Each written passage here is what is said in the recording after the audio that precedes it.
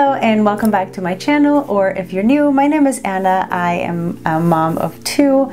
I unfortunately miscarried what would have been my third baby in October of 2020, and in today's video I'm going to share with you guys my experience with having a D&C surgery, what the surgery was like for me, what the recovery was, and what my cycles have been since. I am hoping that this video can help you if you're watching, if you're going through this. I'm so sorry if you will have miscarried and lost your baby and are now having to have a D&C or choosing to have a D&C.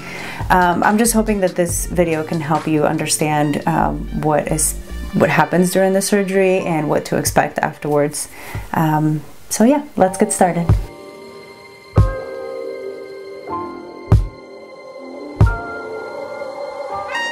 So for this video, I'm not really going to go too much into what my miscarriage was like, but if you are interested in hearing my miscarriage story, I will make sure to link that up there and also in the description down below. So you can watch that if you're interested. But basically my baby's heart stopped beating on October 6, 2020, and I was able to schedule my surgery, my D&C surgery, for that same afternoon. A D&C is a procedure that removes the tissue from inside your uterus that remains following a miscarriage.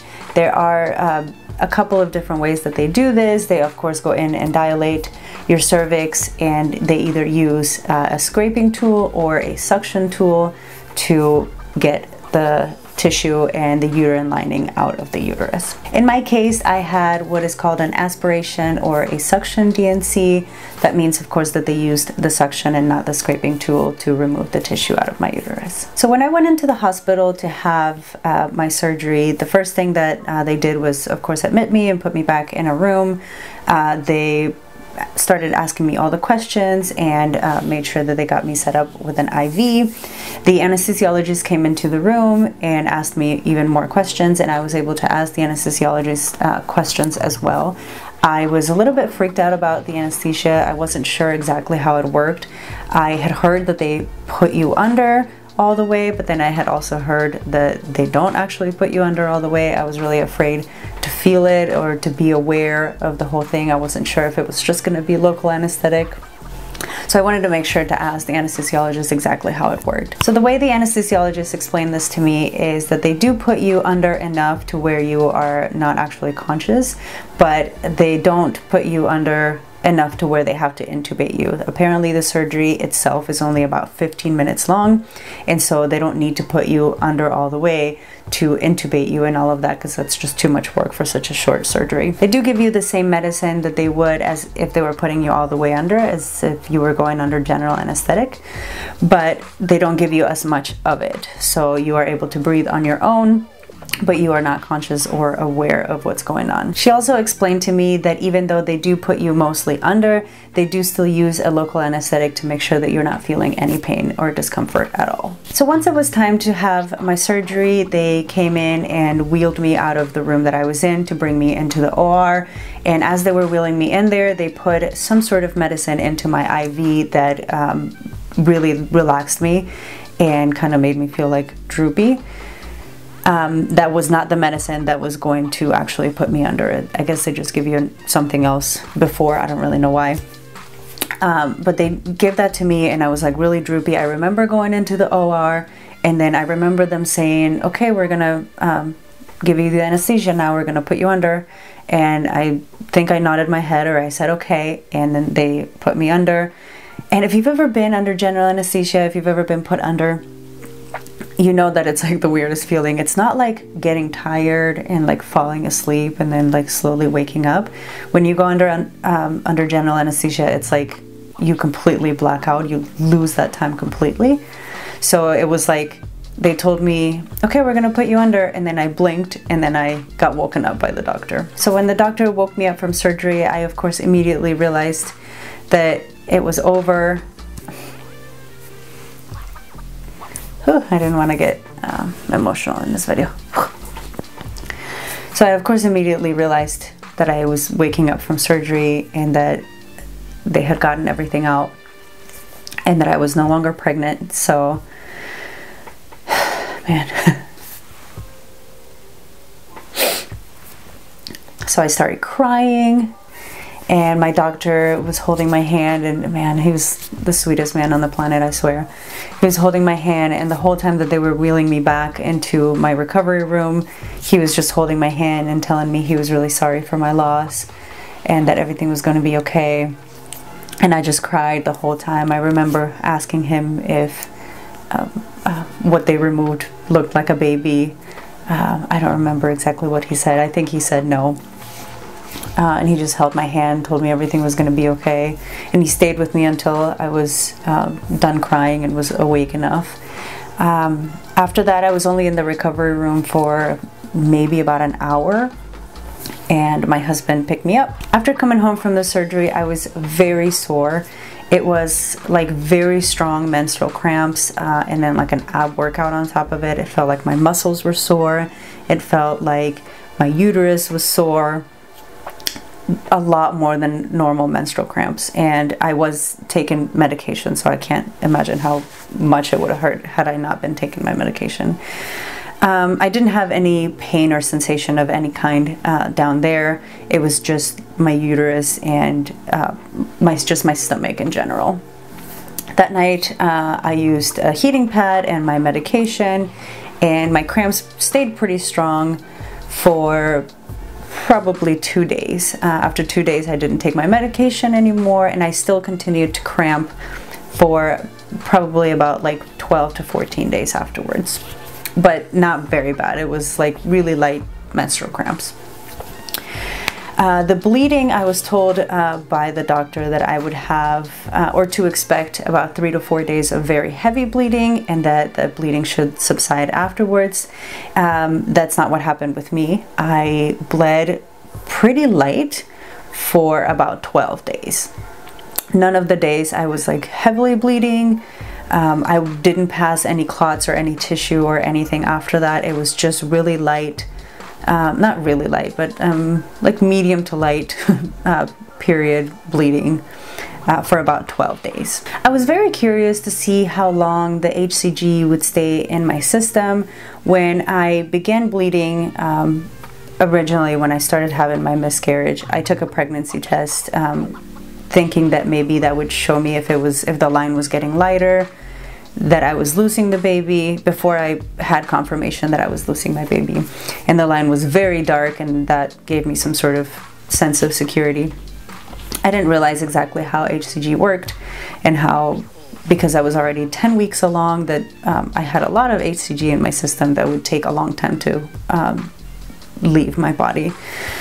So I took another pregnancy test that night after I came home from having surgery, and that was also very strong. I took another one the next day, same thing, very strong. I waited about 5 days after that and took another one, and that's when my line finally started getting a little bit lighter, but of course it was still a very positive pregnancy test. Not that I was pregnant anymore, but that's what the HCG level showed on the pregnancy test. I took another pregnancy test 12 days post DNC, and that again was still positive. I waited a few more days after that, and I took another one. I believe this was 15 days post surgery, and that was just light enough that it's still visible, but basically gone.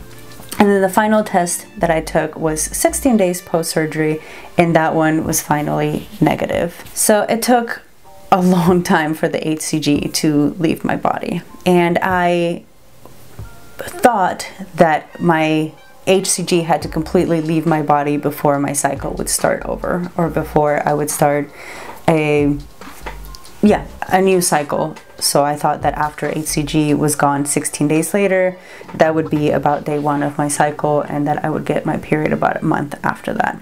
But that was not the case. But the HCG doesn't have to leave your body all of the way before your next cycle starts. My next cycle started 34 days after my miscarriage. So after October 6, 2020, my cycle started on November 8th, 2020. So it was exactly 34 days later. My cycles are usually always 28 days. So it was about 6 days longer than a cycle would have been. So 10 days before the HCG even left my body is when my cycle started. This is something I was very curious about and was not able to find anything about it on the internet, so I wanted to make sure that I mentioned that in this video because I had no idea how the HCG played in my cycle. I thought if my body was still producing HCG, it would trick my body into thinking it was still pregnant and I wouldn't start a cycle. So I wanted to make sure that I mentioned that here. Since that my cycles have regulated in length, they are again about 28 days apart. I have been trying to conceive another baby in those cycles and have been unsuccessful so far, although really hoping this month is it.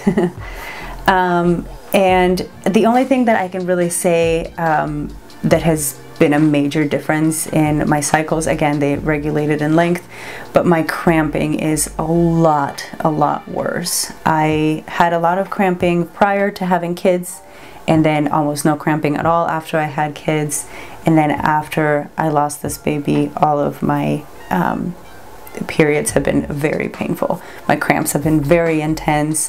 Thankfully the bleeding hasn't really been any different.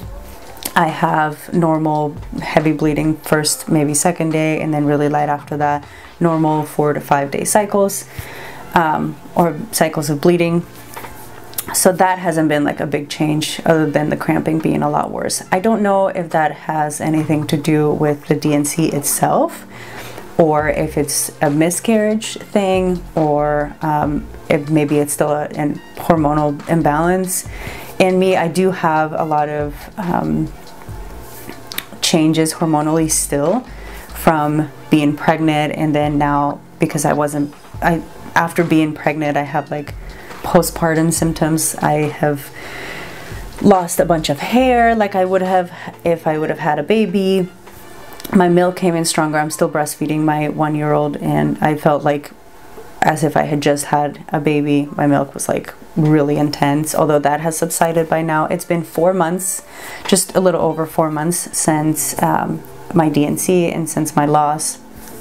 I am of course still dealing with like emotional things, which I don't think that'll ever go away, but physically that's about it, everything that I mentioned. Stronger cramps and some weird postpartum symptoms. So I know my hormones have technically regulated, although I forgot to mention too, my skin has been like all out of whack. I don't know if you'll be able to tell in this video, but I have a lot more breakouts. Again, after I had my kids, my skin had gotten better. I've had acne my whole life, but after having kids, my skin had gotten better, and it's back to being pretty bad again. So that's kind of a bummer.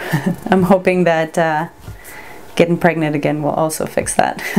It'll be a win-win-win-win. I hope that you found this video helpful. And if you're experiencing a miscarriage and are choosing or needing to have a D&C right now, I am so sorry for your loss.